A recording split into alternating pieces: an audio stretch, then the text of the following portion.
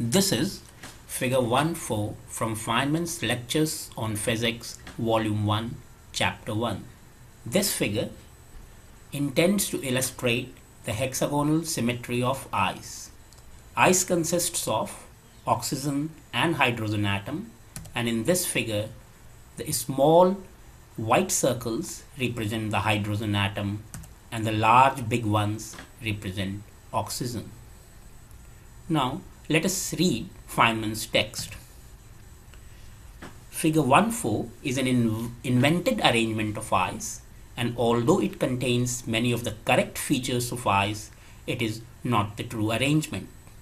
One of the correct features is that there is a part of symmetry that is hexagonal. You can see that if we turn the picture around an axis by 120 degrees, the picture returns to itself. However, hexagonal symmetry means a rotation by 360 by 6 equal to 60 degree and not 120 degree. So there is a mistake in the text. It should not be 120 degree, it should be 60 degree.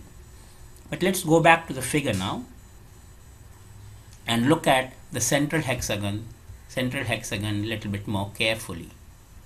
If you see, the hydrogen pairs appear only on the alternate sides. It's appearing here, but it's not appearing here.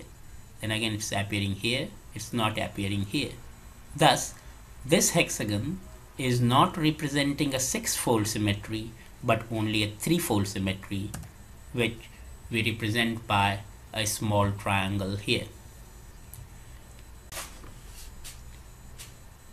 Now, any periodic pattern which has six-fold symmetry will also have three-fold symmetry. Thus, the mistake here is that although the intention is to show six-fold symmetry, the figure is centered on a three-fold axis.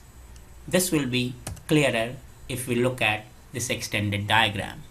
The red box shows the frame of the original figure, which is centered on the three-fold symmetry here, as we just explained. But if we look around this three-fold, there are many six-fold axes, in fact three to be precise. Now if you look at this hexagon, this is a nice perfect six-fold hexagon, because now the hydrogen pairs are occurring on all the six sides. So this is a six-fold symmetry.